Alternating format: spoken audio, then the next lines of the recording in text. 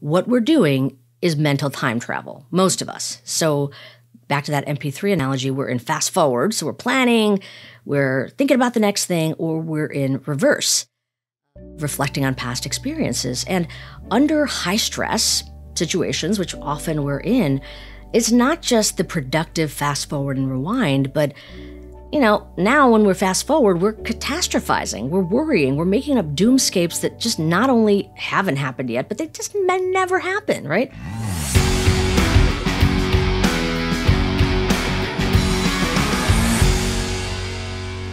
What's up, everybody, and welcome to the show today. We drop great content each and every week, and we want to make sure that you guys get notified. And in order to do that, you're going to have to smash that subscribe button and hit that notification bell. And if you've gotten a lot of value out of this, make sure you give us a like and share our videos with your friends. I remember the first time I started really thinking about how to use this as it relates to Instagram. It was like, what am I needing right now? Like, before I even press it, what do I want? I don't know. I want some engagement. I want something. I want to see what Emmy outfits people are wearing. Like, okay, fine, do that. That's your goal. Get that input and then stop. Right? It's like, make micro goals for even what you want, but that provides some limits and barriers. But I actually wanted to connect it back to, if you don't mind, what you asked me a few moments ago regarding ADHD and real attentional disorders and challenges people have. It ends up children, they have less developed frontal lobes than adults. And the frontal lobes are a key part of the network that allows all three of these attention networks to actually function well. So realize that attention is developmentally slow to mature.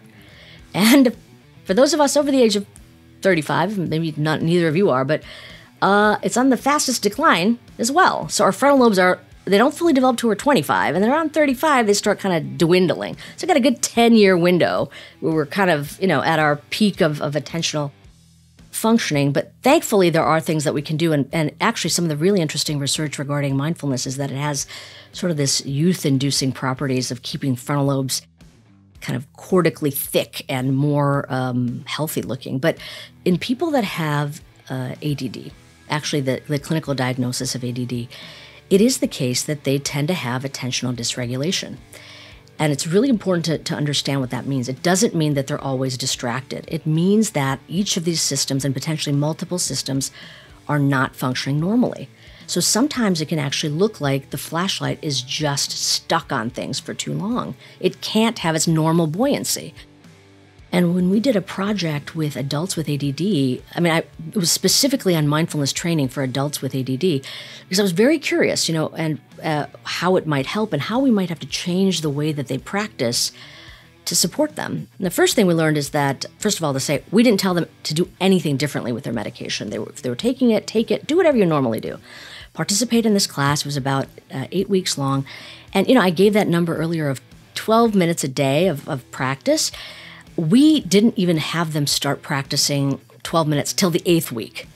So it was a very slow ramp up, right? And all the practices were very active. I would never actually have an ADD group have them sit quietly and not move and keep their eyes closed. It's like, we're going to walk, we're going to move, and we're going to pay attention to the sensations as we're walking. Very active things.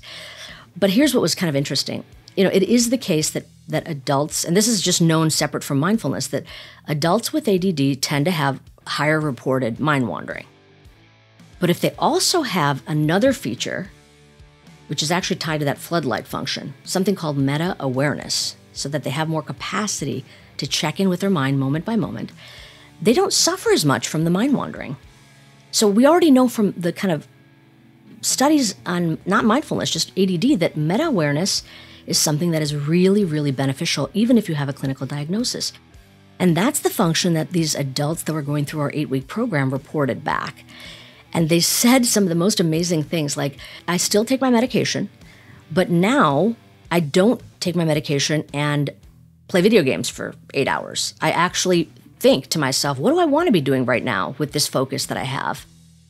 And, just the most creative gifts I ever received as a researcher too, by the way. So I just think it's important to realize that these same things that we talked about for all of us apply for people that might have sort of the extremes of challenge based on any of the brain systems that we reviewed. This brings up two points that I wanted to get at. Number one, I don't know how much research you had done into hallucinogenics and how they take over attention and being able to check out something for hours on end and it becomes your whole world. So there's that, but also something that was in the book that goes along with that, because when you're in that state, it's usually you're in play and you're making something out of the situation and out of this attention, and your mind is taken over. And you talked in your book about staying in play and finding those moments where you lose yourself in what you're doing. Yeah. Gosh, Jenny, you really read the book well. That makes me really happy. A+. No. I'm always a professor. No, absolutely. So maybe I'll unpack what I mean by stay and play, because it's not about play like, you're playing an instrument or something like that. It's really regarding the model of the brain as an MP3 player. So typically when we have mind wandering, which is again this 50% off-task thoughts during an ongoing task or activity, what we're doing is mental time travel, most of us. So back to that MP3 analogy, we're in fast forward. So we're planning, we're thinking about the next thing, or we're in reverse, reflecting on past experiences. And under high stress situations, which often we're in, it's not just the productive fast forward and rewind, but now when we're fast forward, we're catastrophizing, we're worrying, we're making up doomscapes that just not only haven't happened yet, but they just may never happen, right? And when we're rewinding, we're sometimes looping on bad experiences and we're kind of stuck in this kind of like a tsunami of our own making. So when I say stay on play, what I'm talking about is essentially what I see mindfulness as, this capacity to pay attention to our present moment experience without a story about it, without reacting to it. And that's what we're cultivating through these kind of practices, like the short one that we did. It's your breath, you cannot be saved for later. The breath is only happening right now. So it's really helpful for in the now. I'm breathing right now.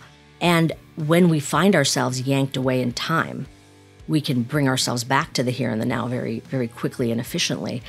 And being in that mode allows us to get more of the raw data of our moment-to-moment life so we can intervene when we need to.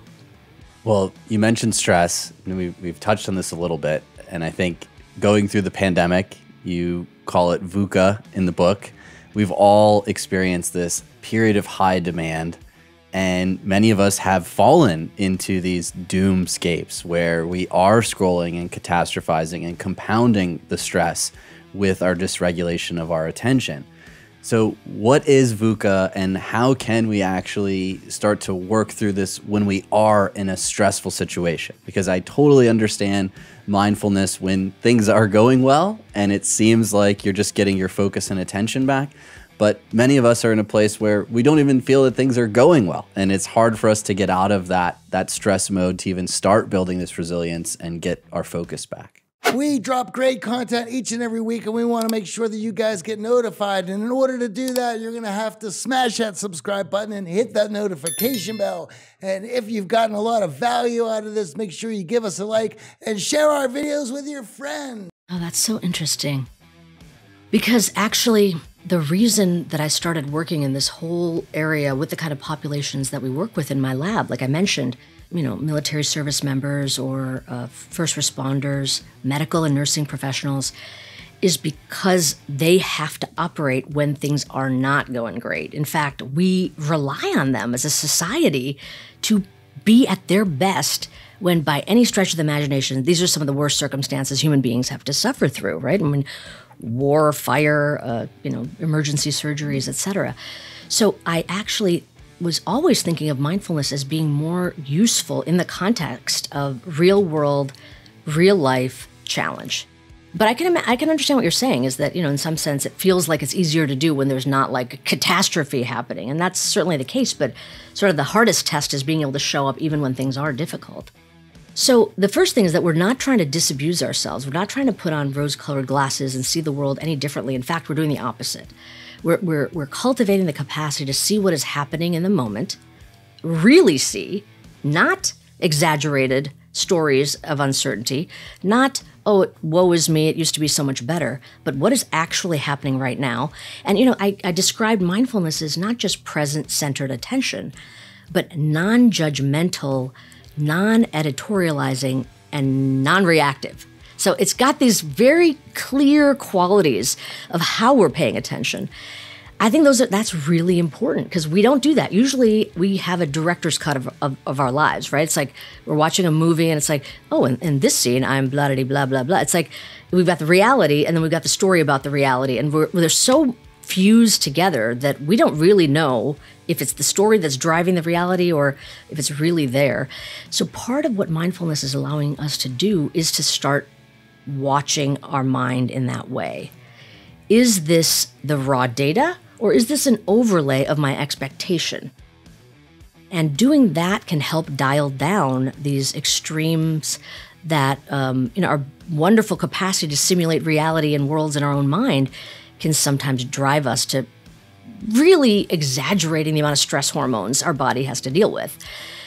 So just living with the circumstances more clearly. So maybe I'll say one more thing and then I want to go back to kind of talking through what you asked me about, which is VUCA. So what is VUCA? That's maybe the first thing. I'll just break it down. The term actually we think comes from the U.S. Army War College, and it comes from a really key description of most combat situations. So V, volatile, U, uncertain, C, complex, and A, ambiguous. And you got to be able to perform in VUCA circumstances. What you need to do is have your full capacity, and you don't want to drain your batteries by thinking about all the bad stuff that could happen, because you got to deal with bad stuff right now. People may actually be shooting at you. You don't have to imagine it, it's happening. So I think partly it is to build this, what I would probably call mental toughness of I'm here for it no matter what. There's no part of me that's trying to slip away. Because if I don't fully have myself here, there's no way I'm going to be able to maneuver through the complexity and all these other circumstances that I'm dealing with.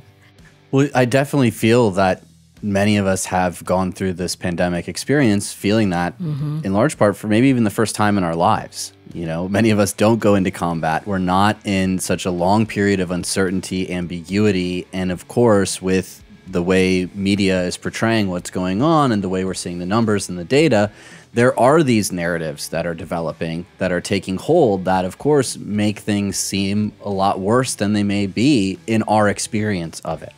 And that catastrophizing creates a higher stress for us to look for the distraction, right? It's easier to doom scroll or to go on social media and look for the fun dance videos, to not deal with the here and now and be present necessarily in what's going on around us. So if someone in our audience is feeling that need to sort of remove themselves from the present, and what we're seeing is actually that is not helpful for us developing the focus and the attention we need, how can we overcome those challenges in this higher stress environment? Yeah, no, just to say, I never, all the work that I've been doing really over in the context of mindfulness has been with these very extreme, in some sense, groups that are experiencing things like pre-deployment training, deployment itself, hurricane season, whatever it is, and even undergrads that are going through the academic semester. I never thought the whole world would be experiencing that. And that is essentially the reality of what we're experiencing. It's true that we are in a VUCA circumstance. So I want to kind of lean on the learnings and the insights we got from working with those populations. The first thing is that our tendencies to want to escape, and by the way, a lot of military service members said the same thing to me too. I don't want to be in this moment. This moment sucks. I just had to do a really long hike and my boots are digging into my feet and I want to escape. And then of course we have the conversation regarding, well, is it actually going to help you to ignore the fact that your feet are not doing well? When you start feeling that they're cutting in, maybe change the way your socks are, whatever. Like really taking it granular to say, it may seem like it's a good idea to escape, but actually it's not going to serve you. Same thing goes, frankly, in the pandemic. Like you don't want to have to think about the fact that anybody you encounter, especially with the Delta variant raging at these moments, anybody you encounter may be unvaccinated and you may be getting exposed to a deadly virus. That is the truth. If that is the reality, you could ignore it and pretend, everything's great. Or you could actually say, you know what, I'm going to take some extra care, maybe keep my social distance, wear a mask, whatever the responsible approaches are so that the reality isn't met with my disregard for it.